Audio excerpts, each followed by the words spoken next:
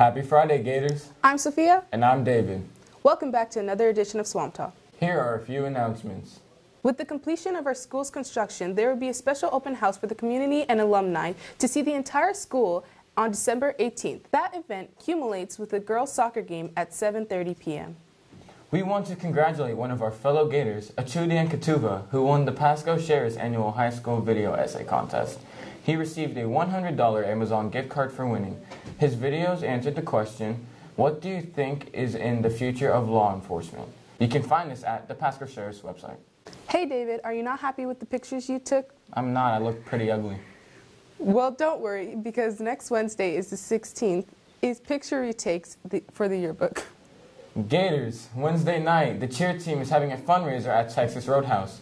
Please make sure to head out and support your cheer team. Next week is Homecoming Week, Gators. Today is the last day to turn in guest forms. Next Thursday is the 17th, the last day to buy tickets on Acorn. Remember, Gators, there is no school on Monday. It is a teacher's planning day. So enjoy your 3-day weekend. Man, Sophia, I wonder what I'm going to do with my day off. Don't worry, David. Take this extra day to get ready for homecoming. We want to encourage everyone, students and staff, to participate in this year's Homecoming Week themes. Starting Tuesday is Salad Dressing Day. On Tuesday, seniors are Thousand Islands, Tacky Tours. Juniors are Greek, togas, sophomores are Western, and freshmen are French. Wednesday is What's Poppin' Wednesday. This is when you can dress up like celebrities, memes, or any trends that's happening at this current moment. Thursday is Flower Power.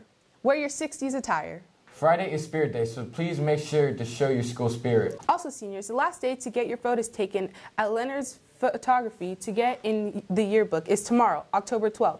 See Miss LaBarbera in room 522 if you have any questions, or look at the yearbook information tab under the student section in our website for details. Seniors!